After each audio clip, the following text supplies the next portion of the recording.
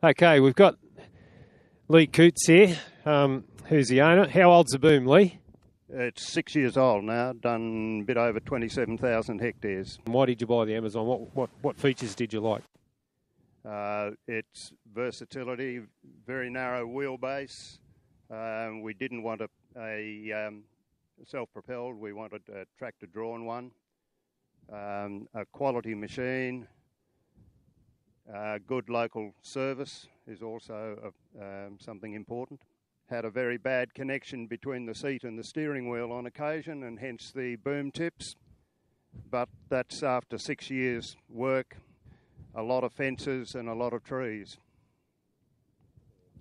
It's fully adjustable all over. Even the valves, you can pull them apart and adjust up the seals in them. The main control valves, big taps. It runs two pumps, doesn't it? One for agitation, one for spray?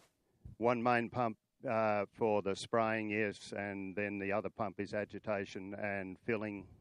It's got a 3-inch suction pipe filler, which fills fairly effectively.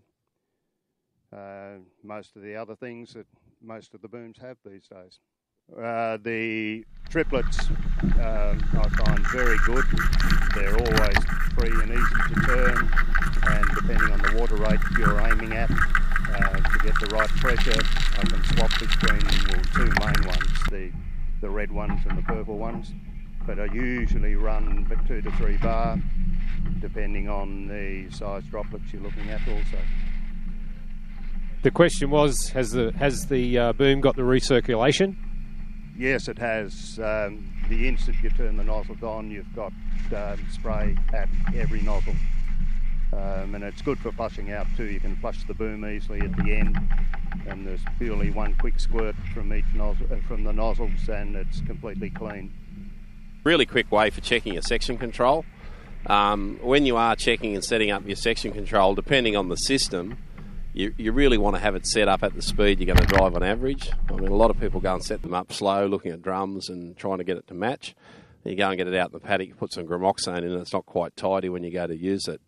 So if we use the vinyl here, the water as the droplets land on it will bead. So we'll park the sprayer, we'll lay it in and out of the sprayed zone, and we should have an idea. If you're never getting a miss with your section control, you're possibly getting some damage with your clethodim in your canola, so you might be overstepping the line too far. And that can simply happen when you go with the one nozzle type and you go from, say, 60 litres to 100 litres by just slowing down. So all of a sudden that timing to the line can change for some of the systems, and it just might need a little bit of a trim when you do that.